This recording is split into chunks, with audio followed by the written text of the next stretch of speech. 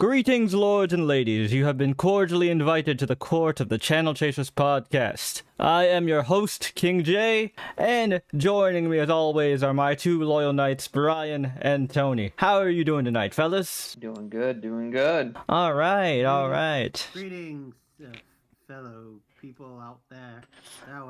All right.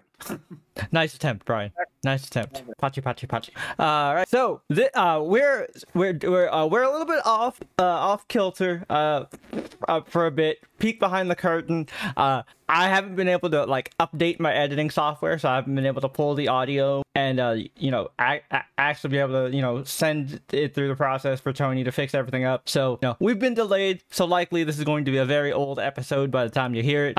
But because of that, we had to change our schedule a bit. Well, actually, because I got wrapped up in the world of Persona, I will discuss that later. We ended up having to change subjects. Originally, we were going to cover Death and the Other Details, the show that we reacted to, that starred Violet Bean and Mandy Patinkin. It was like the one on the cruise with the murder mystery. Yeah. But we were going to cover that. Yep. And that got canceled. And then we were going to cover The Gentleman, but we then realized that Jay was in fact wrong. He had not seen the movie, and Tony and I hadn't seen the movie, and the only way to see the movie is that you rent it. So we were like, nope, we're not spending the extra money just for one episode. So we veered to what is currently popular, who knows by the time you see this episode, movie on Netflix. Yep. And that is Damsel, starring one Millie Bobby Brown. I'm very excited to talk about it. But yeah, before we get into all that, of course, we can't start an episode of the Channel Chasers podcast without first jumping right into the news with Brian. Okay, so this is going to be a short one, but one that is close to all of our hearts here. So apparently, DC has announced another live-action movie in the works. Okay. And it's about a few characters that we all love here. Oh. Intrigued. Teen Titans. What? Yeah? Which generation? We don't know. Wait a second. No. It has to be Damien has to be a part of it because Damien's there. Or no, it could still be Tim. Yeah, Lot of possibility there. Or it could even be a multiversal story. Could be a multiversal story, like it in its own thing. It could. What would be really cool? I don't think this would be the case, but what would be really cool is if it's a movie set in the past with Dick Grayson Robin, and that's how we get to see Dick Grayson Robin, even though Damien is the current active Robin. That would be great. I like that idea. The only thing that we know about this movie so far, beyond that it's happening, is that the script is being written by Anna Nogueira. Probably said that wrong. Sorry out there.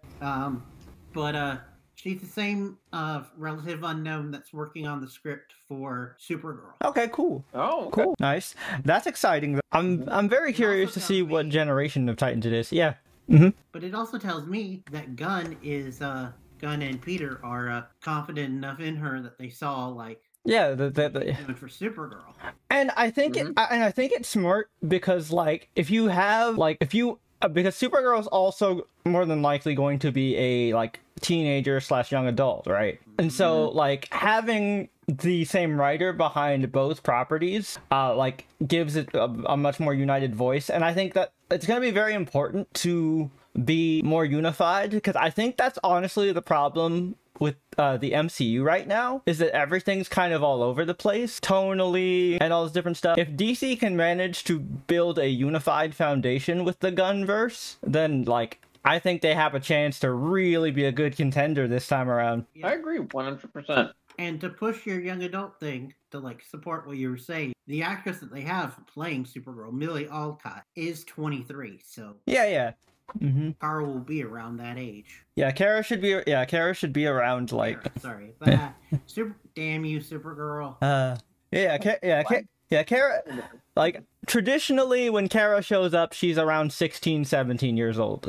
So I could see her being anywhere between 16 to 19. Makes sense. Yeah. So we'll see. But yeah. That's really exciting news. I love the Titans. They're probably my favorite DC team. Period. the Justice League doesn't have as big of a problem as the Avengers, where like in the comics the Avengers always kind of sucked up until like the early 2000s when Luke Cage's Avengers came around, when the new Avengers came around with Luke Cage, Wolverine, Spider-Man, all the characters everybody actually likes. But like, I was never really a team book guy growing up, except for the Titans, because I've always, enjoyed Nightwing as a character. I've followed him a lot, so I obviously gravitate towards Titan books. I don't know about you guys, but as far as team book growing up, now granted I didn't collect as much as you guys, but for me personally, I think the only team books that I did pick up, at least DC wise, were the Titans and the Justice League Unlimited tie-in comic. Oh, I used to read that. Whatchamacallit? Yeah, I think Titans is my only DC. It was my only major DC team book that I like read regularly. And then Justice League Dark came out, and then I started reading that. But like the place where I read my team books was Marvel. We got the X-Men, the Fantastic Four, shit like that. But yeah, I'm hyped for the Titans for sure.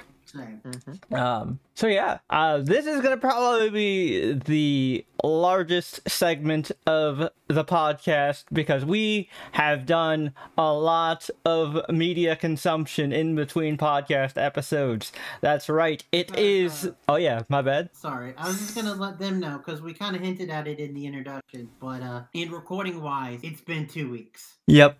It has been 2 weeks. Yeah, so we've consumed a lot of media in that time. So we're gonna talk about it. Let's talk about the shared stuff first, so we can just kind of knock all that out of the way. So we checked out the first core, aka the first 12 episodes of the brand new Pokemon anime released on Netflix, Pokemon Horizons, and I really fucking like it. Like it's a new cast, new characters, like a unique premise that really lets the world of Pokemon shine through. I really enjoy it. What about you guys? I love it personally. Yep. Such a neat little story. I really enjoy it, and I love that certain aspects about it, like the fact that part of our cast are like actual factual adults. Yeah. And they're competent. Yes. And like I was just saying they each have their own role. Oh yeah, and like I mean, and Tony, you can back me up on this one. If you see where I'm going, I think for me, it feels like they took a lot of the like small, quieter slice of life moments in Journeys and just made it into a more expansive series. And I'm all the happier for it. Honestly, my favorite episodes of Journeys were the just kind of one-off, like, character-focused episodes. Like, man, that episode with the Glaceon, and then the episode with the Cleffa. Oh my god, the episode with the Cleffa. You remember that one, Tony? I remember.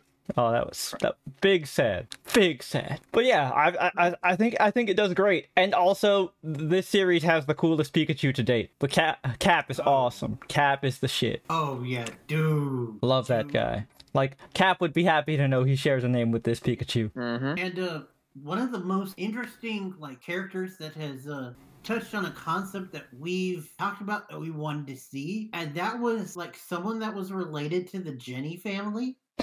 Joy, yeah, Joy. Jenny's the police officer. Yeah, my bad. All good. I mixed it up in my head. But also would like to see someone that's part of the Jenny family. But for this one, we got Molly, who's part of the Joy family. And and also I just realized something actually. So all their names are Nurse Joy, right? That means Joy is their last name, not first. So yeah, her name is probably Molly Joy. Ah, yeah, that makes sense. But I also like how they've taken this, like, let's admit it, kind of somewhat crazy, kind of stupid concept. Well, yeah, the RPG trope of the, duplicate inn owner /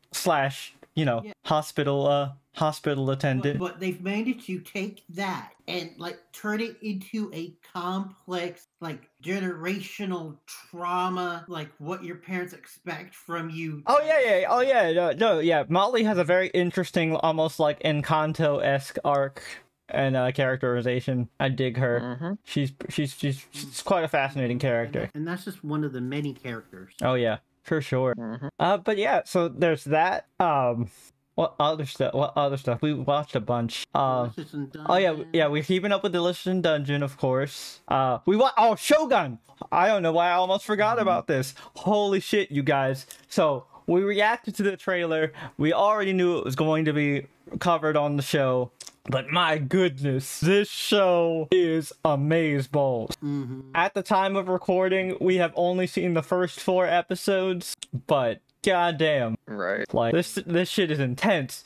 It's got everything Game of Thrones fans want. If you're a weeb and a Game of Thrones fan, you're doing yourself a disservice by not watching the show. Mm-hmm. Because it's got fucking political intrigue, sabotage, action, romance, sex, violence, probably drugs. There's probably going to be opium involved somewhere in there. It's fucking East Asia. Crazy. Be anything, you name it. I'm telling you, this show is intense. Also, just particular shout out to Rodriguez. You're the man. But yeah, love the show. Well, what you guys want to, like, you guys want to talk about it briefly? Obviously, we're going to go into more detail in its official episode, but one of our lead characters is a white guy, but they don't do the white savior complex. yeah, if anything, he's kind of the white person. Yep. Also, you know, to go back to a show that we reviewed a while ago, the actress who played Kate in Monarch is also a main character in this as well. Mm-hmm. And Tony doesn't hate her this time. That's a good one. Classic. But yeah, Shogun was great. What else we got? Am I missing anything before I go into the big one? Well, I'll go into it more in mine, but I've been watching Game Changers, and I've been marathoning it, and I showed these guys one episode of Oh yeah. The musical theater one with Mountport. That was hilarious. Loved that. Yeah. He basically, Sam, the host, had 3 contestants and basically had them make up a musical, like full-on 3-act musical on the spot. Yep, that was awesome. What else is there? I don't think. Oh, well, I mean, I guess for me, like, before I get into the major, what took up a majority of my time and my existence, for the last like couple weeks or so. I'll talk about some music briefly. Ariana Grande's new album dropped relatively recently as of the recording of this podcast. I enjoy it. You could tell this was written while she was still married. Just because of the tone of some of the tracks and some of the themes. Still a good album. Probably not her best, but it wouldn't be in the bottom end of her discography either. It's like towards the middle, around the same area where stuff like Sweetener would be, and I like Sweetener. Alright, cool. What else? Schoolboy Q's new album, Blue Lips, dropped also recently. Love Schoolboy Q. Now that Kendrick Lamar is out, gone from TDE, I feel like now is really Q's time to shine as the top rapper of that collective, and it's one of the best, one of his best pieces of work. He is in shape. His rapping is on point. The production is really solid. Love the album. I thought this one was really good. Honestly, I think this will definitely be in rotation for a while and probably be within probably at least get a nom for rap album of the year on the for the Grammys next year. I can feel it because this is just a well-made, well-crafted album. But all right, so folks, let me tell you a little story. The year is 2013. I am but a wee college freshman, and I go and major in psychology. I am fascinated by the human mind and kind of how we tick and work as people, because I've always been a people watcher. I've always been observant. I'm a very empathetic person, and plus I can talk my ass off. So, you know, met all the criteria, really. So over time, as I studied psychology as a wee college kid, I'm no longer a child. I don't know why I said wee child, but as a wee college kid, I made friends with a bunch of other nerds, and some of these nerds were into JRPGs like myself, and then they were like, hey, so there's this one RPG series that's very heavily leaning into psychology and stuff like that, and you like mythology and historical shit, right? It also does that, and there's like also kind of a JoJo vibe to it. You like JoJo too, right? You should play this. And I'm like, okay, cool, what is it? It's called Persona. It's a spin-off of the Shin Megami Tensei series. I was like, oh, cool, I like Shin Megami Tensei. I've played those. And then I tried to get into it, but it was a little overwhelming at the time because all my friends were telling me a bunch of different things, and I was like, all right, what the fuck? How am I supposed to do this? And, you know, one of those friends, being our boy Tony here, has been trying to convince me to play Persona for, like I said, the last decade, since like 2013. And it has finally happened, folks, because Persona 3 Reload came out relatively recently for PC, PS4, PS5, and, you know, all other consoles. And so I was like, oh, you know, 3 was the is the game that really started modern Persona. They're doing an updated remake. I should check this out. I've been meaning to get into Persona anyway. I gotta say, everybody was right. I never doubted anyone. I knew I would it. It's very much the case with like when Tony was trying to first convince me to play FGO. I knew I would like it. I was just like hesitant at first because I didn't want to spend money. Well, so much for that. But with this, I knew I was gonna like it. I just didn't know where to start, and I didn't have the time in college because, you know, college was a lot. But now I have the time, and boy, was it worth my time. I love this series, yo. It has everything that I enjoy about JRPGs, and probably the thing that like stands out to me the most and that I have the most fun in Persona games, and I'm sure this is the case for a lot of Persona fans, is the social system. The social links are the reason I play this game. I think the characters are really interesting and well designed. The different psychological themes are very well presented. Persona 3 is all about loss and dealing with loss. Persona 4, what would you say the theme is for 4, Tony? The theme of 4 is truth and piercing through the fog of lies. All right, yeah, seeking the truth. And you know, just so you guys know, I have beat Persona 3 Reload. I've actually beaten it twice. Currently working on a third playthrough as of recording of this podcast to do a max social link run. Yeah, right now I am playing through Persona 4 Golden, really enjoying it. As I told Tony before, I think Persona 3 Reload has my favorite story, whereas Persona 4 Golden has my favorite cast of characters. And I think the thing that separates the two casts, that makes me enjoy the Yoshigami High students more so than the Gekukan crew slightly, is because with C's, they were more like co-workers at first who eventually became best friends. But like this group, like, were friends off bat. You know, Chie, Yukiko, Yosuke, and you, our protagonist, we're all friends. So like the chemistry feels more like instantaneous and natural. Not that C's wasn't. But like I said, it felt more like co-workers on a mission at first, whereas like the friendship was immediate from the start with you know, the crew of the investigation team, as it were. But I really enjoy it. It's fun. It's eaten all of my free time, and I mean all of it. But like, but in the best way possible, because like, man. Like, so that's the thing with me in video games. I don't get video games very often because usually if I get really into a video game, I become a hermit for at least 2 to 3 weeks. Make plans that you don't keep up with. Well, I do that without video games. That's just the struggle of ADHD. But yeah, so shit was fun. It's amazing.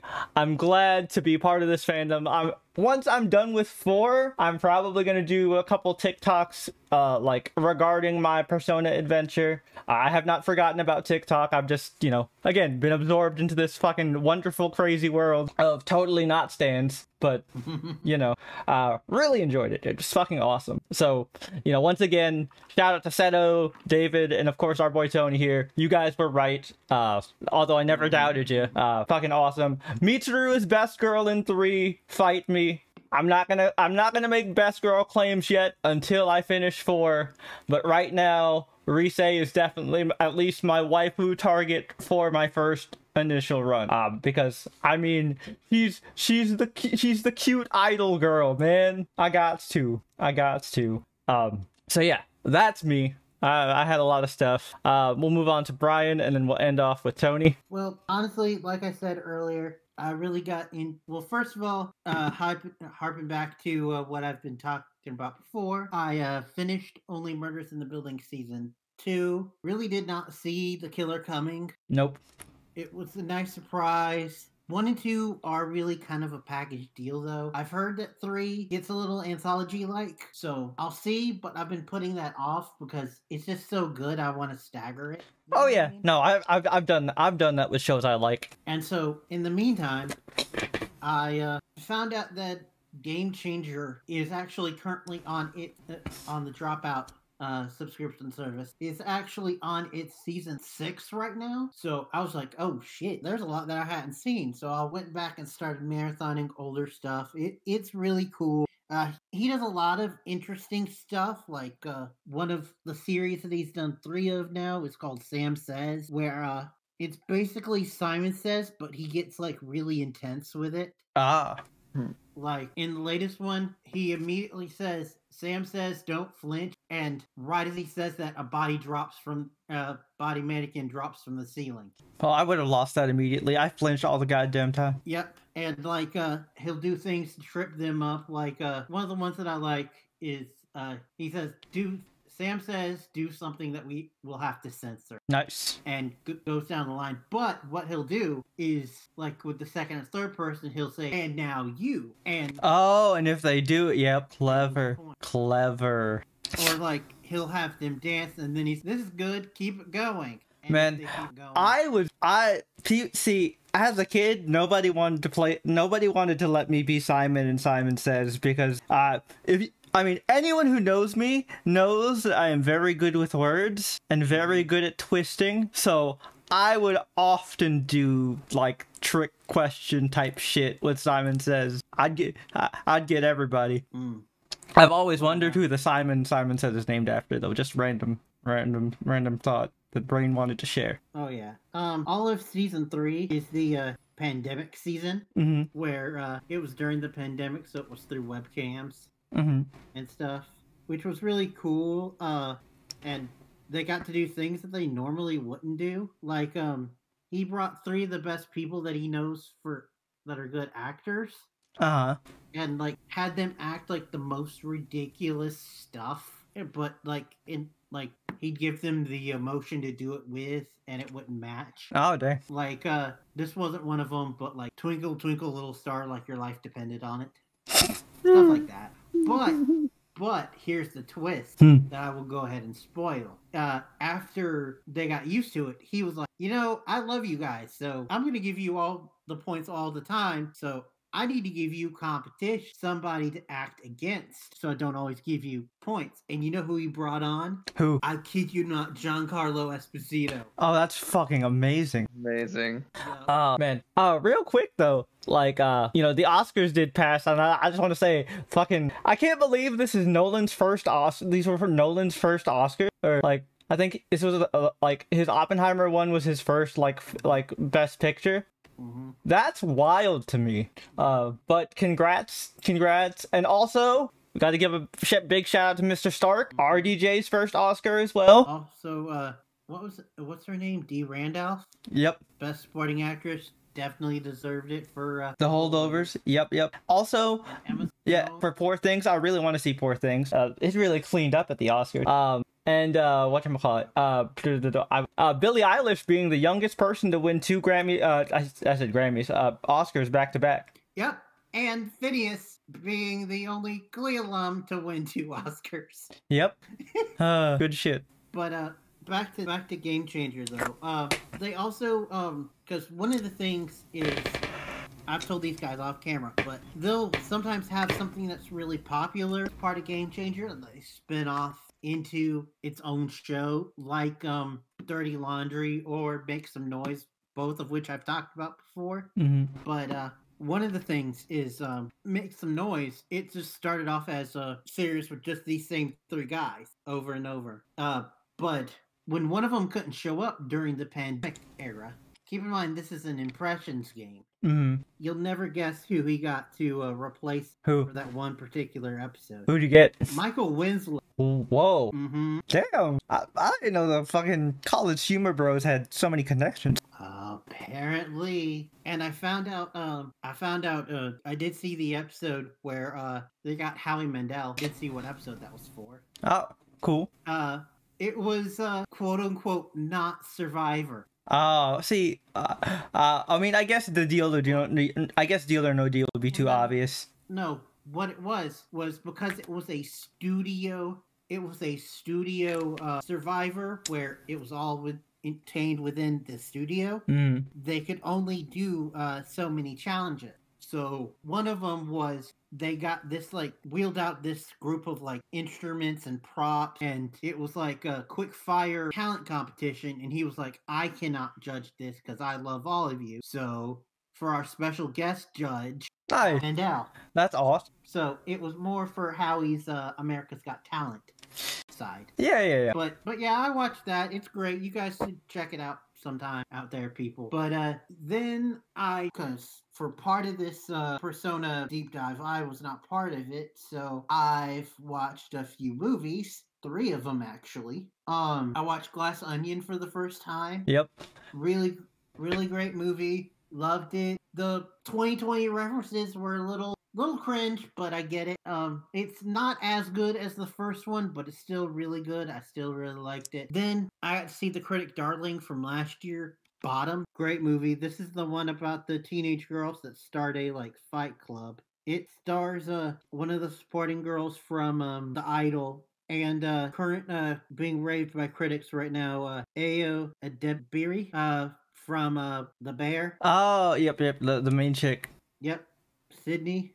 Yep. She's one of the lead two. She's great in this. It's a great little coming of age that gets raunchy and is really good. I really like it. It's raunchy and the raunchy is sex kind of stuff, but there's never nudity, and it does treat, because one of the things is both of the leads are lesbians, I believe. Mm-hmm. So it's a cool, because we don't really get to see too many, I guess queer would be the term. Queer, raunchy coming-of-age comedies. Yeah. This one is raunchy, but also brutal, because when I say Fight Club, minor spoiler, they actually do start beating the shit out of each other. I mean, I would say they should. You can't call it a fight club if you're just, lightly slapping people. Yeah, you need to throw hands if you're going to be part of a fight club. And it's directed by the same chick who directed the indie darling film Shiva Baby. If you've ever heard of that? Nope. It stars the same girl who wasn't the girl from The Bear. And it's a coming of age movie about a young Jewish girl who's down on her luck and trying to discover who she is, but then also at that same time trying to survive a Shiva with her whole family. Which, if you don't know what a Shiva is, I was just about to ask. It's basically a wake where everybody stands around with person in the casket, but it's done at a home, and it's done for I think 8+ hours. That's unsettling. Where you the whole entire concept is everybody brings food. Yeah. I can understand the philosophy behind it. You're just with your loved one until they officially transition into the next life and all that. Still, I don't know, being around a corpse for a few hours is just I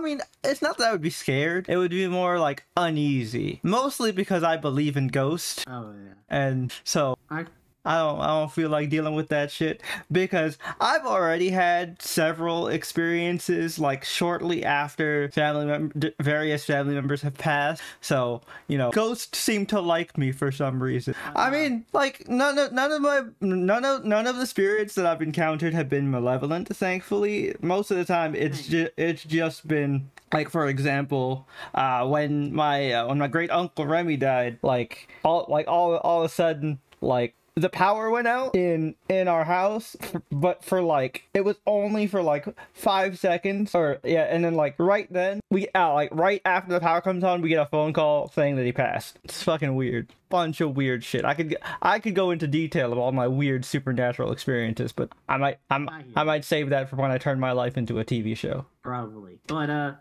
the last thing I'll say about this is there is a name involved with the movie that I think you would know, Jay. Okay. The like teacher who is like the teacher who like sponsors it. Yeah. You guys saw the trailer. Yeah. Mm-hmm. Do you know who that is? No. That is Marshawn Lynch. Oh, the football player? Yes. Oh shit. And he does a really good job. Oh shit. Good pivot. He's a funny, out of touch teacher. Nice. Man, yeah, so that's awesome. I watched that, and then for something completely different, because I know weird collection of 3 movies, completely different. Mm-hmm. I also watched John Wick 2 for the first time. Oh yeah, that's on Peacock, isn't it? Is the 3rd one on Peacock yet? What? Is the 3rd one on Peacock yet? I don't know, but I watched it on Netflix. Oh, it's on Netflix. Ah. Well, part of the reason why I was inspired to watch it is because it's leaving at the end of this month. Ooh. And the 3rd one is on Netflix. Oh, I want to seen that one. I want to rewatch John Wick 3. Holy shit! But I really liked it. It felt really bad for John. 2 and 3 kind of blend together for me. Is 2 the one where Halle Berry shows up? Nope. Okay, that's 2 3. is the one where his house burns down. Mm-hmm. Okay, so 3 is a really good one. Halle Berry and fucking Donnie Yen show up. Donnie Yen. I want a movie with just Donnie Yen's character. He's this blind assassin. Fucking sick. Nice.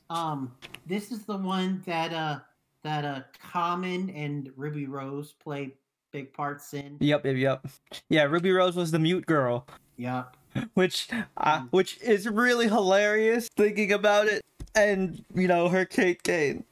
Her best role was when she was mute. That's funny. She's not a bad actress. I know, I know she's not, but I'm just saying, I just find it hilarious that, like, you know, the role that probably got her the most attention and like the most buzz to get a superhero gig was the role where she was mute. Mm-hmm. But whatchamacallit, this is also the one that introduces Lawrence Fishburne. Mm-hmm. But I have a feeling from everything that I've heard that he will play a bigger role. Oh yeah. Especially with how the movie ends. I would say, oh yeah. Because spoiler alert for a really old movie.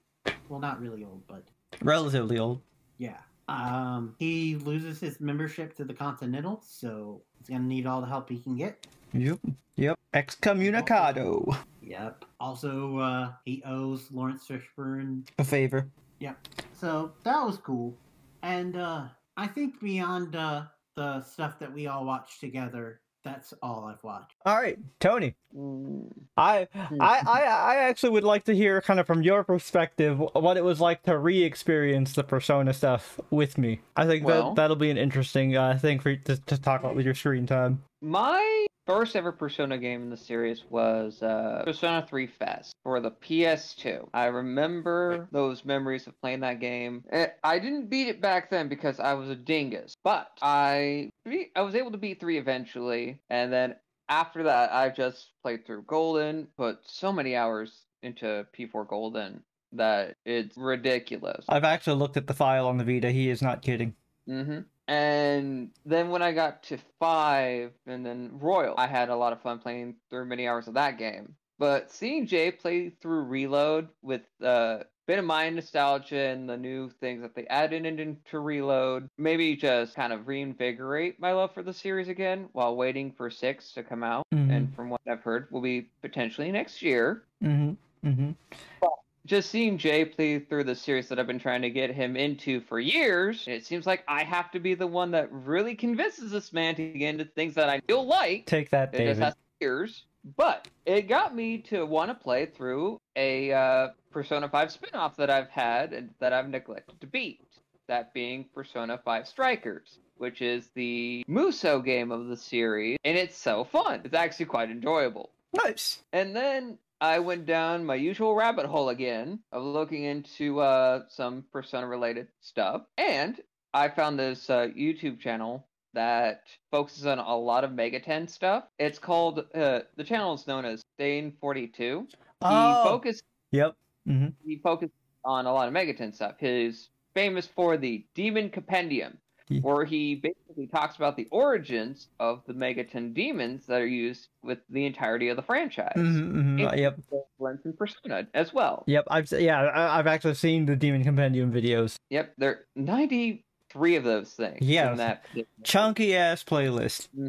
Very chunky. And one of the things that he has been doing of every month or so, at his own admission, to sparse degrees, he talks about the ultimate and initial personas of every member of the cast of each of the mainline game. That includes since Persona 2 is a duology, that includes the adult cast of Eternal Punishment. So he ranked the design elements more so. Okay. So he talks about the initials in one video for every party member, and then the next video would be for that particular game.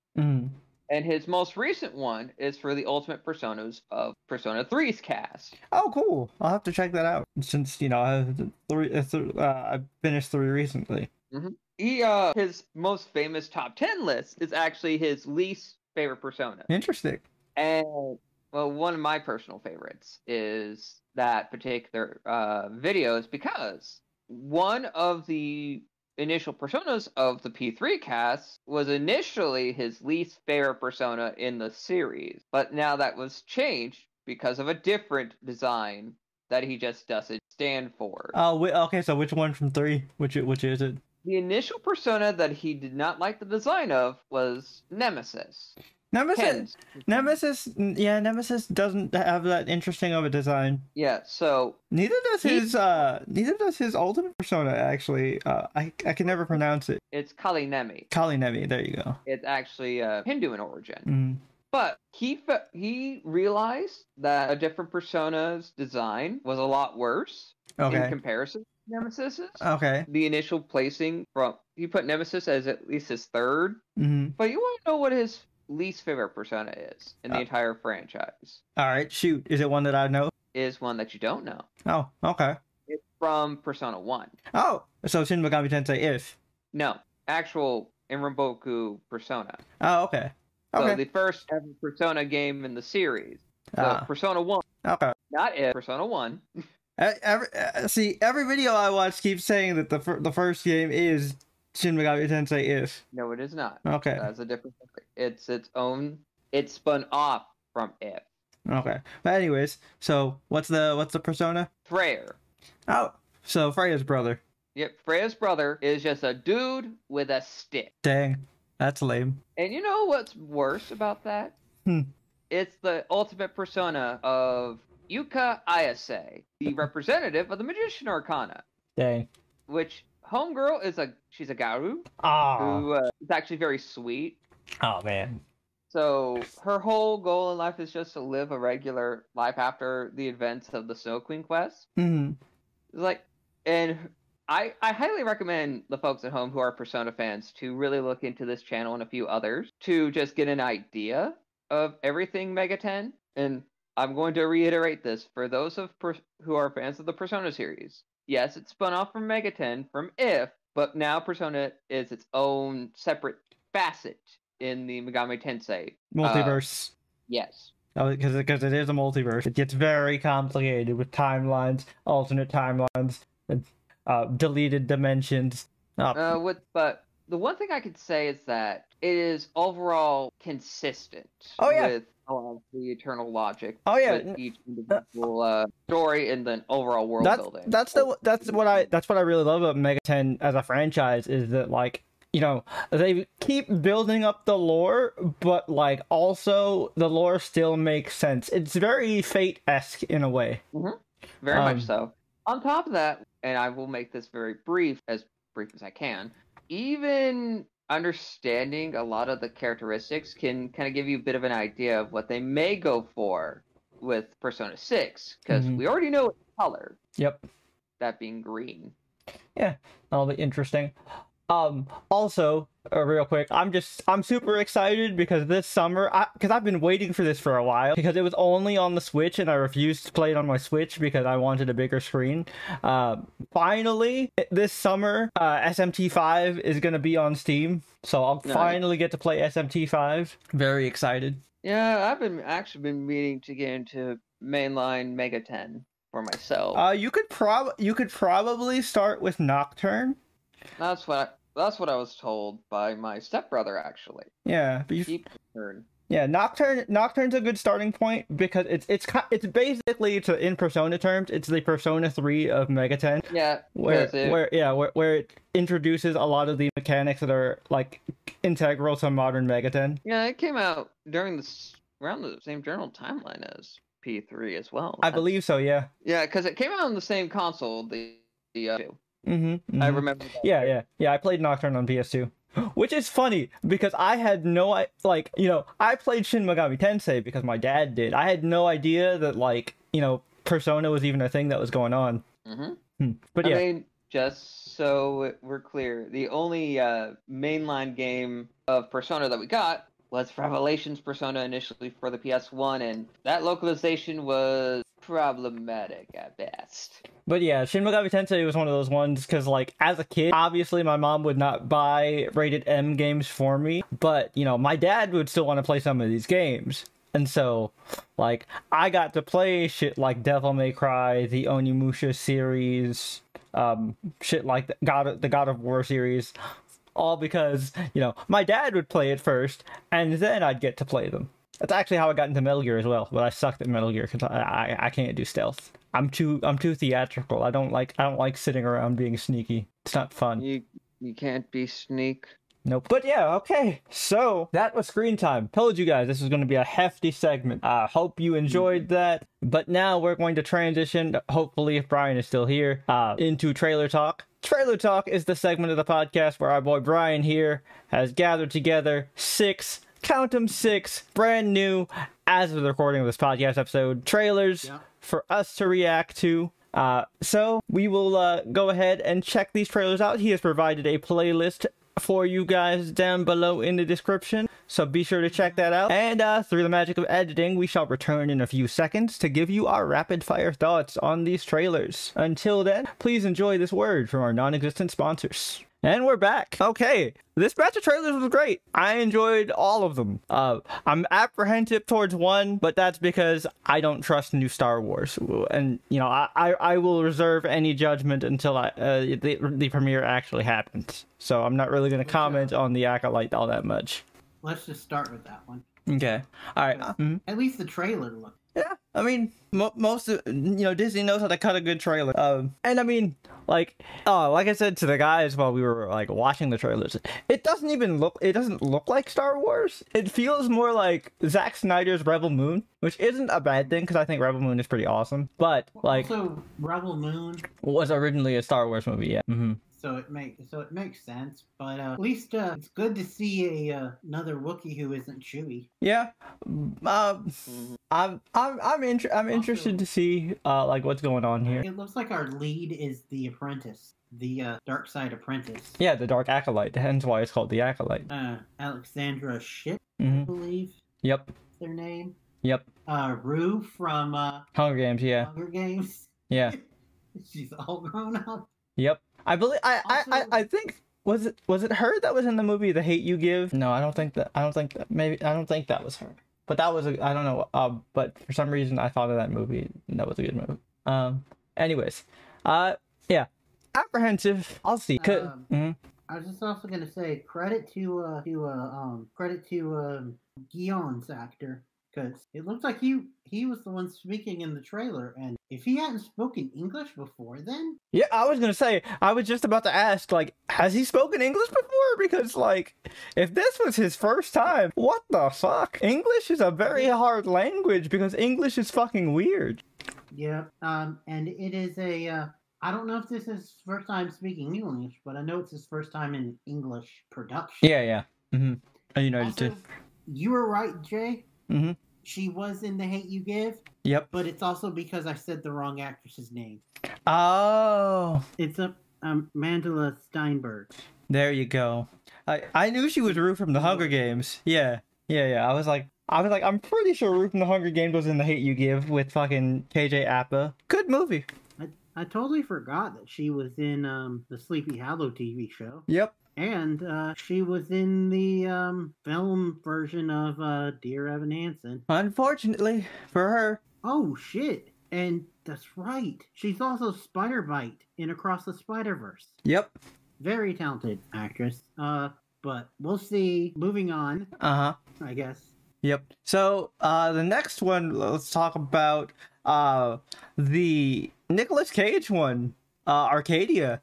That shit looks fucking dope. It's very interesting. It feels very classic, like claustrophobic monster movie survival kind of thing. Actually, it feels very slasher-esque. Yeah, it's very monster movie like. I enjoy it for that. And it looks like it's yeah, like, and this isn't an insult. It looks like a B movie, and it feels like it's really embracing being a B movie. And I really dig that. Don't know what the hell they are. Yeah, but I'm definitely intrigued. Speaking of other horror shit. I was just gonna say, cool to see a single father horror movie, because usually it's the single mother. Yeah, I mean, yeah, good dads have been making a good, like a huge comeback in cinema, like, or just media in general. You know, carried on the back of Pedro Pascal, I guess. But yeah, the other horror movie. Holy shit! Late Night with the Devil. That looks amazing. It does. So good. Very intense. Very suspenseful. It looks awesome. David Dismelchin. Yep. Finally getting his time to shine. Yeah, he finally isn't just an extra or, you know, somebody or like a small bit character. So David Dismelchin, for those of you guys who don't know, like he started his career prolifically as an extra, and one of the places he was, one of the biggest movies he was an extra in was Dark Knight. I believe he was one of Joker's goons in the bank robbery scene. Oh, really? So that's cool. And of course, most people nowadays know him as you know, one of Scott's crew that, you know, Scott totally forgot about. Not gonna let that go. Or also returning back to DC to play Polka Dot Man. Oh yeah, he did. Yeah, he did play Polka Dot Man in the Suicide Squad. It was great. Yeah. But yeah, it's gonna be awesome. I really want to see this movie. It looks dope as hell. Indeed. Speaking of stuff that looks dope as hell, The Crow. Holy shit. You know, yeah. Tony mentioned it, but fucking Skarsgård got jacked. Like, dude is in superhero shape for real. Definitely. And on top of that, personally for me, not to put words into the rest of the panel here, I agree with a lot of the sentiment that the overall comic book fandom has, and it's not the best of just. Oh yeah, I agree. It's really, a Leto Joker-esque. Yeah, it gives that vibe. But I'm okay with it, seeing it in actual motion. Yeah, it fits this version of Eric. Yeah, and I think what it is, right? And because like this is just kind of the trope of superhero origin movies, and Marvel Netflix kind of super perpetuated that. Unfortunately, I think it's going to be one of those situations where, like, as we saw in the trailer, he starts to put on the makeup. I think he'll be in the full Crow costume, like comic accurate costume, and for like the last 5 minutes of the movie or something like that, or maybe even the last shot. But yeah, like, I agree. It gives off a bit of a weird vibe. It's a little too minimalist for my taste. But the performance from Skarsgård sold me on him as the character, so I don't mind if the costume is lackluster. It's a tour de force, in all honesty. And also the effect. Oh yeah. So, you know, definitely looking forward to that when it comes this summer, you know, / coming soon. This summer. Whatever happened to that guy? Anyways, so what are we missing? We're missing one. Yep. We're missing, I think, a couple. One of them. Oh no. Yeah, we're missing two. Oh right. Supercell. Yeah, Supercell. Yep. Which trailer doesn't really go into it too much. Yeah. But, it's about a group of people the main one being Brian from Doctor Who. Yep. Seemingly ordinary people from South London unexpectedly develop superpowers. They don't seem to have a connection between them aside from one. They're all black. Yep. Yeah. So the funny thing is, like, I heard, I think, I wonder if this is like the concept for this is based off of that meme for the eclipse. You remember? No. That's the day black people are gonna get their superpowers. Oh man. I remember that. I wonder if that's what inspired the concept. I don't know, but it's created by the guy known as the stage name Rap Man. But yeah, rapper. I haven't really listened to much UK hip hop. I only know a few drill artists. He sang in Jay-Z's Rock Nation. You mean he was signed to Rock Nation? Yeah, signed. Sorry. Read it wrong. Okay, interesting. But yeah, it looks interesting. Yeah. No, the time travel thing. Yeah, it feels like the main dude Ryan from Doctor Who's power set reminds me of Homeboy from the Misfits with the time travel powers. Oh yeah, that was some wild shit. I fucking loved that show, by the way. Oh, it's awesome. So, and fun fact, you know who played that kid with the time travel powers, right? Yeah, Bolton. Yeah. It was Ramsey. Yeah. I remember. No. I remember. Yeah, Ramsey did have the time travel. The time traveler. Oh, it wasn't. Oh, was it the black guy? Ramsey was the invisible dude. Right. No. Yeah. No. Because the time traveler dude was the black guy. I remember this. Yes. Okay. True. But I remember distinctly that there was a plot with a future version of himself going back in time. Oh, right. Yeah. Because they swapped their because their powers evolved. Because like Antonia Thomas's character ended up having different powers besides her like insta horny. Yeah. His thing later. Was sent back in time. Yep. Yeah.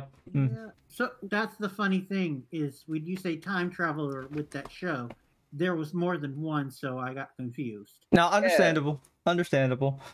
This gets funky fresh. Especially like the last couple seasons is pretty wild. But yeah, overall looks cool. I'm definitely interested.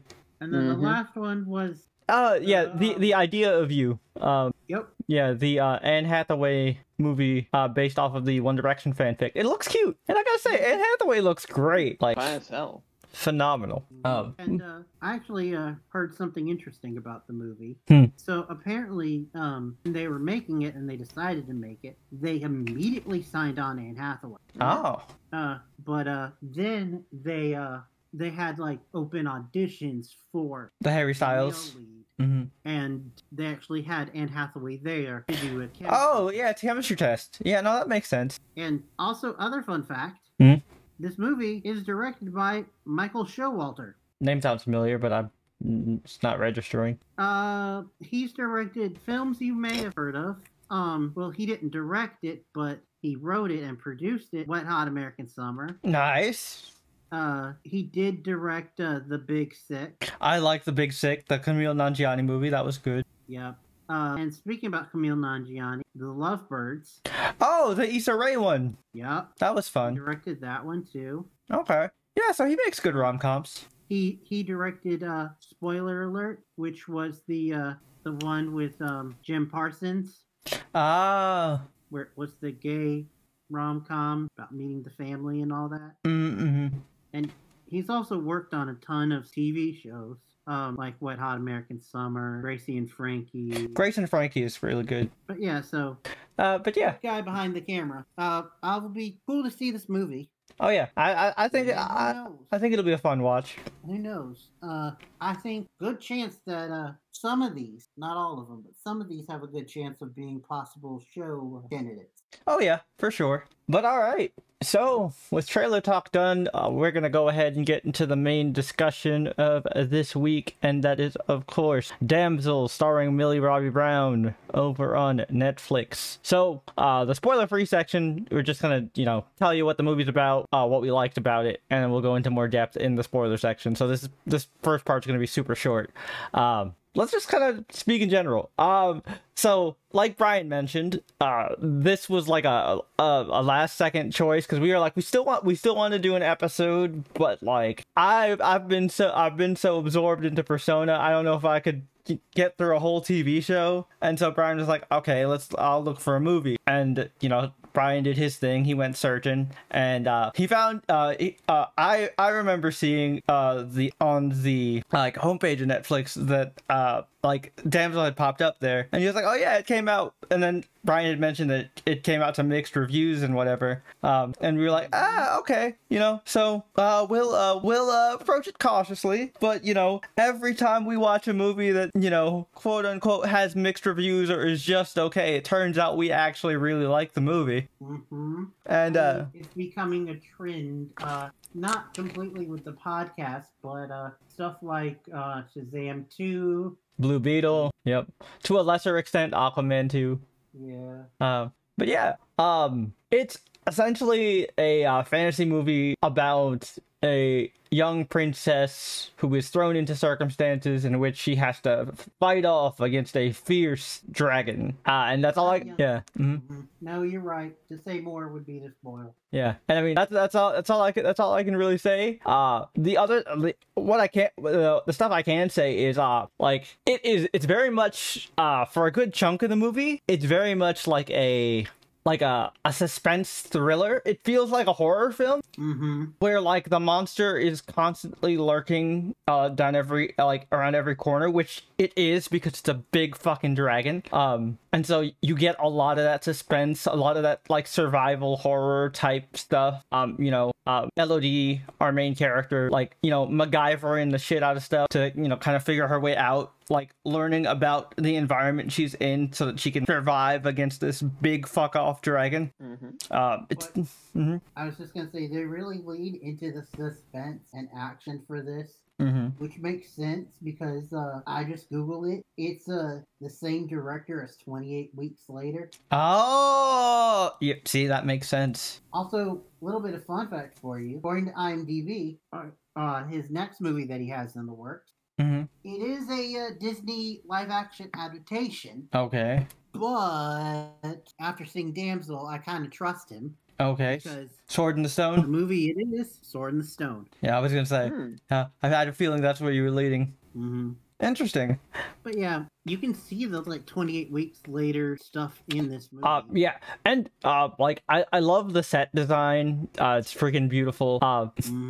And like we'll go into more detail, but the particular design of the dragon is great. Oh yeah.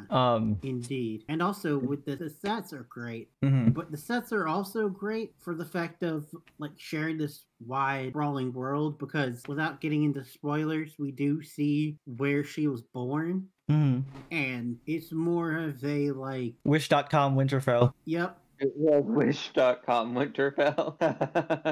but then when we see the actual like kingdom and everything, it's more classic fairy tale. It reminded me of like, this is gonna be a funny but I feel apt comparison. It reminded me of when you went from Shrek's swamp in Shrek 2 to Far Far Away in Shrek 2. Yeah.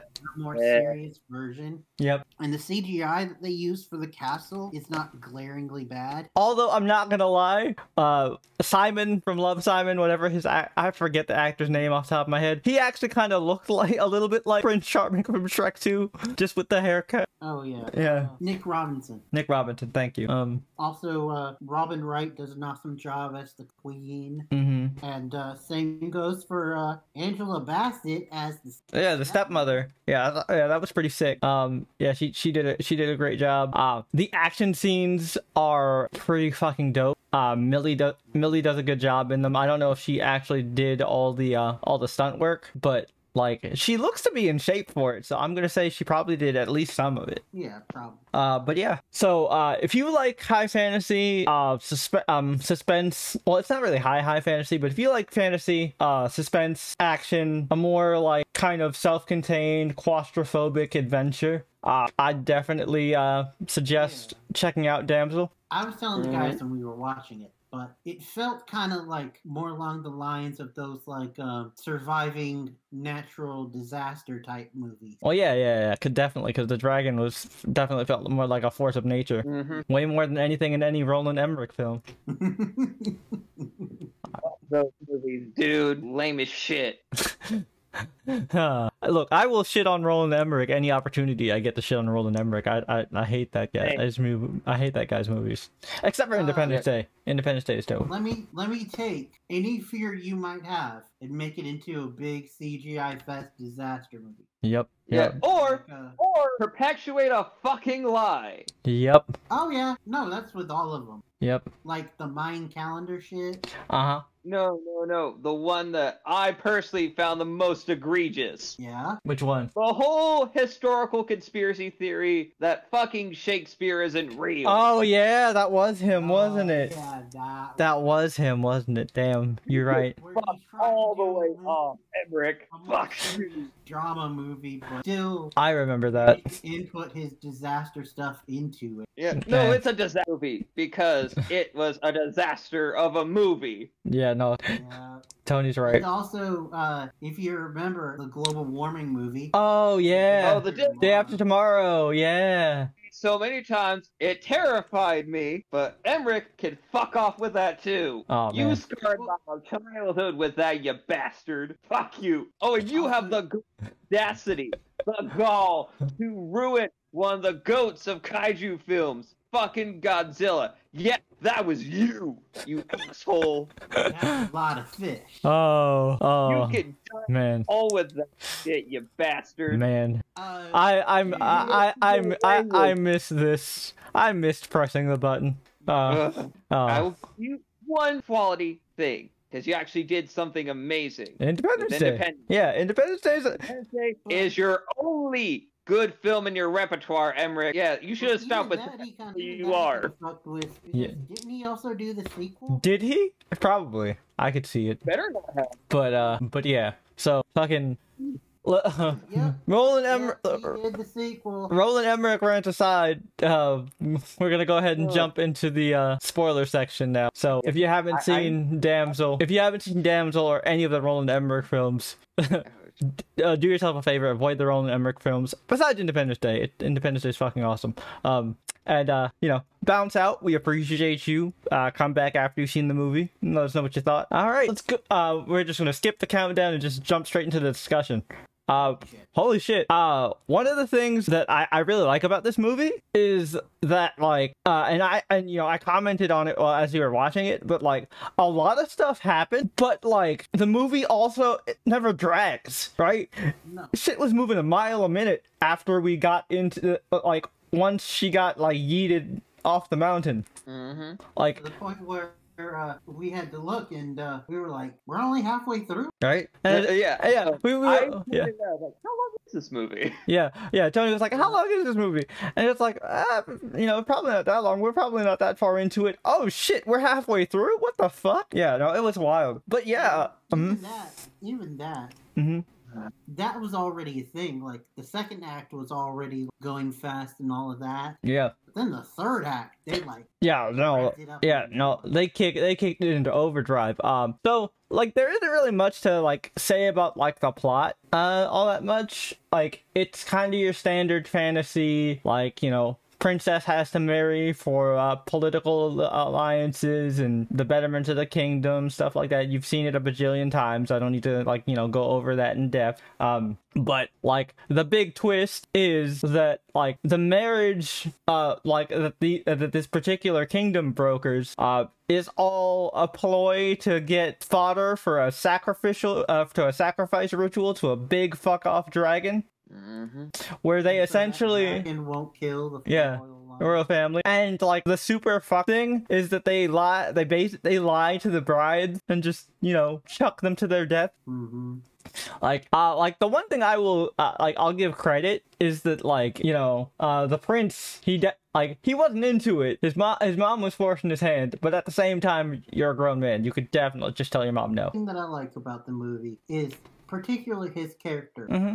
was very gray. Yeah, because he genuinely, I think, was forming a like real relationship with Elodie, and they were actually really cute. Yeah. It was wholesome until it wasn't. Yep. And then like I also really respect like while everybody else is like freaking the fuck out when like the mama dragon is going all fucking Drogon on this kingdom, like while everybody else is freaking the fuck out, the prince is just like, nah, you know what, I deserve this, we all deserve it, fuck it, go ahead, you got it, chief. Yeah, I accept my fate. Yeah, I respect that about his character. Oh yeah. I and also, you know, I like what this movie does with the stepmother trope, because like, you know, very early on I like you know, I commented to the guys, I was like, you know, I've always found the evil stepmother like stereotype really weird, because every person that I know that I'm friends with who like whose parents got divorced like has a really great relationship with their step parents, like, yeah. So if it's media, usually step-parents are either portrayed as evil, or it's the stuff that we can't talk about on podcast. Yep. I was more doing the Pornhub sound effects, but yeah. So yeah, like, I was just also gonna say that you talk about complex characters in the way that they did it. The stepmom, but also the dad. And like, and the thing that I like, and like, you know, that they put it in a little bit of dialogue, so it's very quick to miss, is that like, you know, her stepmother wasn't just some like gold digging like social climber like you would expect in like a fairy tale. From the dialogue that she had with the queen of the other kingdom, like she was just like she just sold rope, you know, and then like I believe genuinely fell in love with the king, you know, and after his wife passed, technically he was a baron. Baron, yeah, okay, the baron. Yeah. Gotcha. But yeah, I think, yeah, like, you know, they genuinely fell in love. It wasn't just a, like, you know, power grab for her. Yeah. Yep.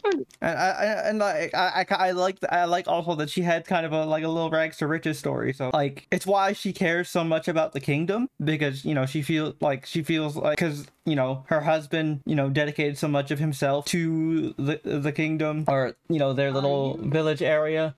Yeah, because part of the reason why is the king at the Baron, you got me now doing it. The Baron was initially going to do this was because his people ran out of money. Yeah, and they were starving, and winter and winter was coming.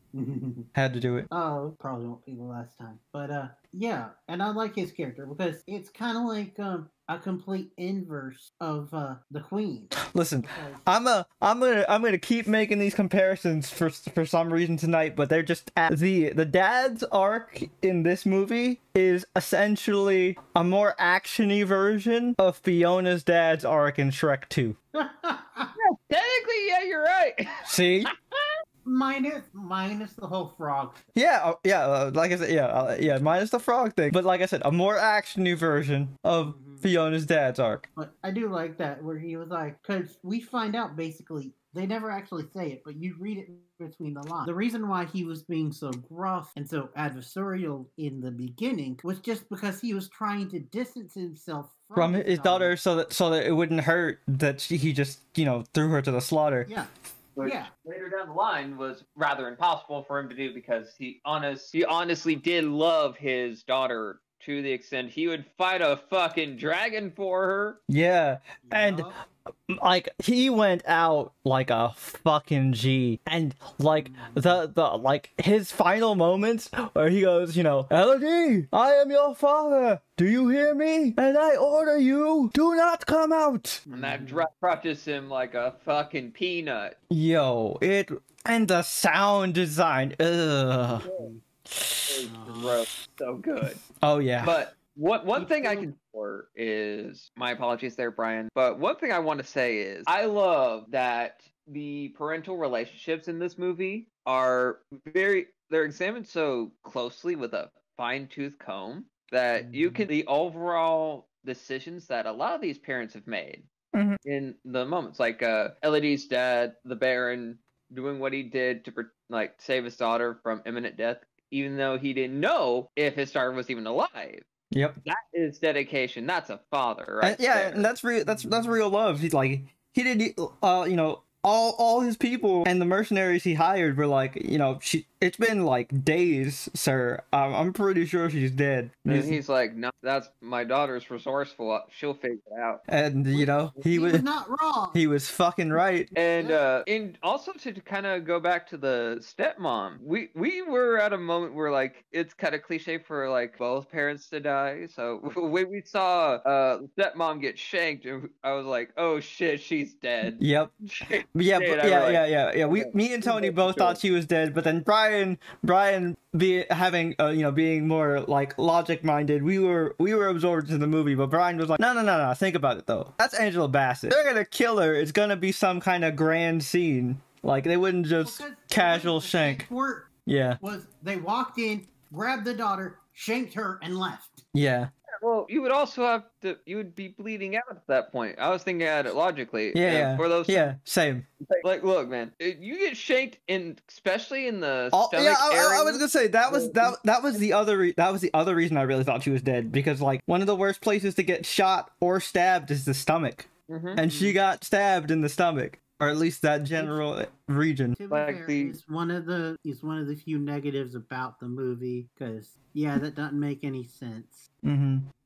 Yeah, but I mean, I'm glad she's alive. It's a minor nitpick of things, so it's fine. Yeah, it doesn't really take away anything from the movie, to be honest. But like the most dynamic, like I think the overall theme for this movie is how parenthood is portrayed and how how parents will do anything for their children. Yeah, so it's more like it's the actions of parents that doom children throughout the course of generations. Yeah, it's a message of like, to relate it to our generation, like how, we inherited a really fucked up world because of all the fucked up decisions from, previous generations. And, that under the message here is like, a lot of the parents that are viewed here kind of leave their kids to clean up their mess. Like, Elodie's dad in Elodie's case, she has to slay the dragon after he dies. In the princes, in the case of the One Kingdom, the ancient king, due to his greed and lust for power, was willing to sacrifice his own children in order to keep himself and his kingdom alive. Also, because he fucked up, because he was it wouldn't be xenophobic. What would you call it? What? He's a speciesist, I guess. Yeah, he's a speciesist. He's talking about. He thought the dragons would be a real threat, or a way to accumulate wealth for himself and renown. So he wanted to kill a dragon. But the easiest prey that he did to starve the dragon out is to kill its young. Yep. Which he did. So the dragon that we see in the film lived a very long life. Yep, she's a heartbroken mother with nothing to lose and vengeance on her mind. And like, also just the treachery of this kingdom, how they fucking loophole. I gotta give it to them though, it's fucking clever how they fucking loophole the system where they agree, they settled on this truce and agreement with the dragon mother. But like, I will sacrifice our royal daughters to you, every generation. But how they do it is like, they don't actually send their blood daughters. Yeah, so they get they get girls married. Descendant of this line, and then just toss his brides by mixing their blood with a blood oath ritual of sorts. Yep. Which you think kind of fail from the start, because the scent of blood would still be there, but wouldn't really be blood itself. How would that was the other thing that was really kind of driving me nuts, was like, all right, so like, and I don't want to pull on this thread too hard, but like one of the things that was bothering me throughout the movie was like, okay, hold on. So they have the wedding ritual where cut open the hand, mix the blood with really lewd, unnecessary hand holding, right? Disgusting. But anyways, and then they yeet the women off the mountain. and the dragon says, you know, she could smell the blood of her aggressor in the woman, and in, you know, in this case Elodie. But like, it's not like they injected the blood into the woman's body, right? So like, I'm pretty sure the dragon could tell the difference. I mean, you could make the excuse of blinded by rage and all that, so like, you know, we can just write that off. But like, it bugged me. I'm not gonna lie, it bugged me because I was like, that doesn't really make any sense. They also kind of hinted at the fact that there was only one other person besides Elodie who made it beyond the cave. And like, most of the women die very early, so before the dragon can even think about it. Yeah. That's true, yeah. Yeah. And like you said, the dragon mother was blinded by rage and distraught over the death of children, that she has kind of ruminated on the death of her children for hundreds and hundreds of years. Well, also, to the fact where, if you remember, at the end of the movie, when Elodie shows the cut and said that they forced it and that they lied, the dragon's first instinct is that all humans deserve to die. Yeah, which, you know, understandable given her circumstances. But yeah, I also do like that, like, you know, one of the big things, like, yes, it was an action movie, but also it was a movie about communication and like acknowledging the truth, kind of like tying back a little bit to the earlier Persona 4 conversation.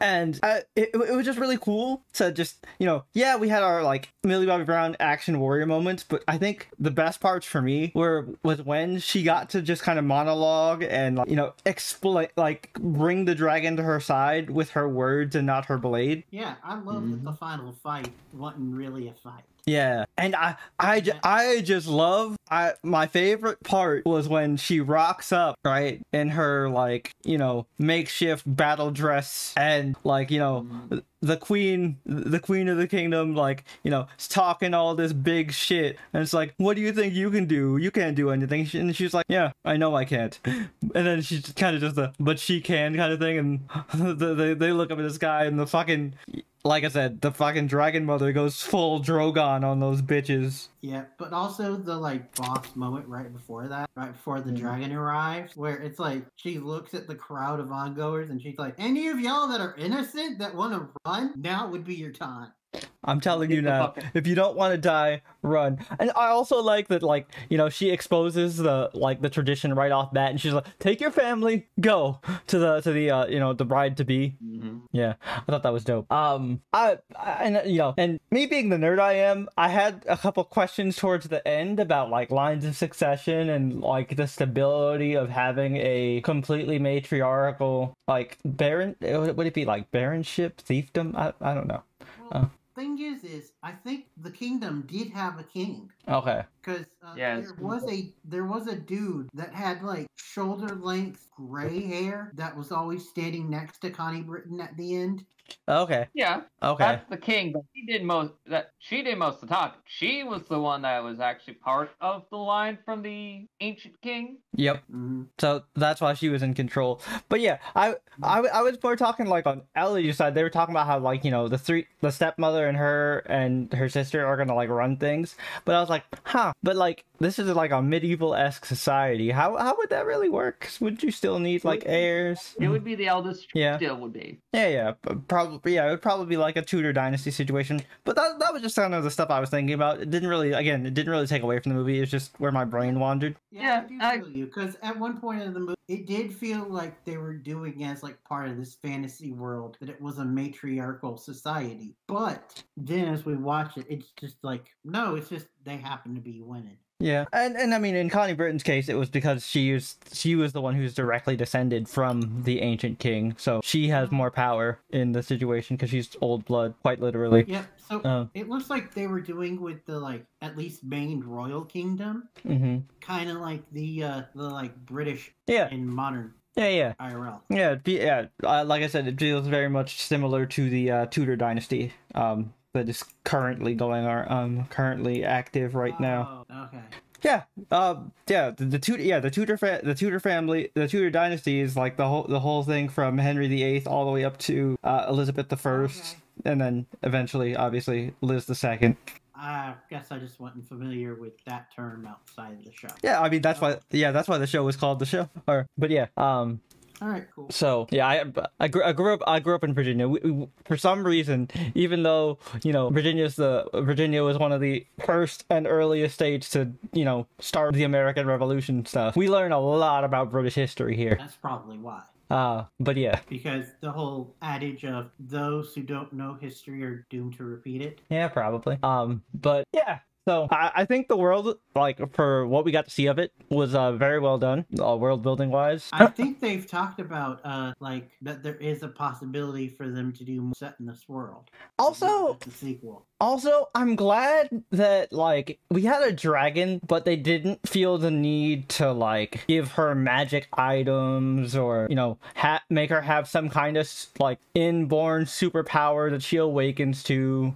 Like she was a regular girl fighting for her life who almost died on several occasions if it wasn't for magical healing bacteria. Yep. Also, the dragon didn't need to be like humongous Mog size. Yeah. The fact that it's a dragon is just fucking scary on its own. And of course, they incorporate the classical dragon weakness of like the underscale, which is pretty dope.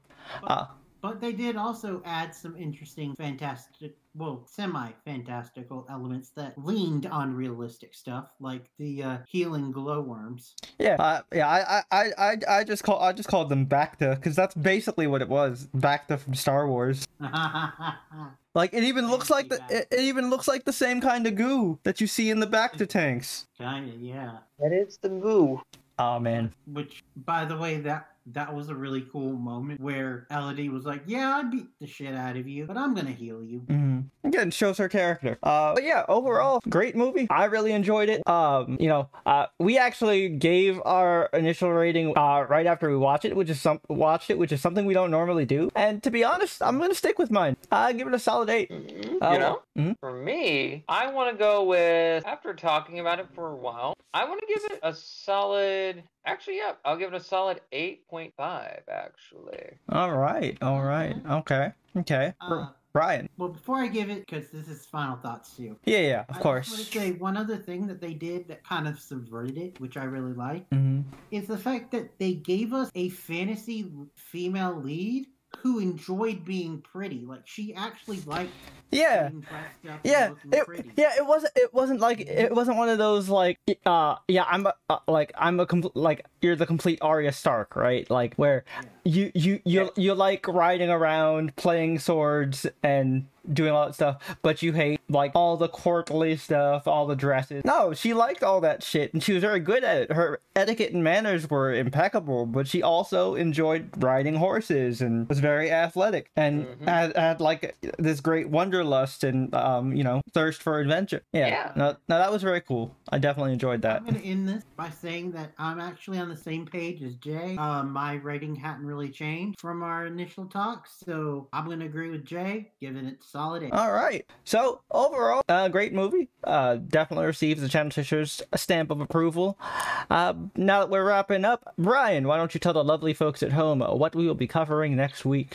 Okay. So, if we stick to our schedule, which we've been known to a lot lately, change it up. But next, if we go to our current schedule, we are going to be talking about another Netflix project starring a strong independent woman, but 5 instead of 1. Yep. Girls 5 Ever. We're going to be talking about some of it, at least. Probably the first half, because we discovered that the episode count and size of episode are pretty easy to get through. So we're gonna. It's still 3 seasons. Yeah, we're gonna see how far we get. Yeah, we're gonna see how far we get to actually tell you. But we're experimenting. We want to see if we can, if not only older stuff resonates, but like if we do previous seasons of a show to catch up to a show, would you guys still be into that? If you are interested, feel free to let us know in the comments. But yeah, that pretty much wraps up this week's episode of the Channel Tishers podcast.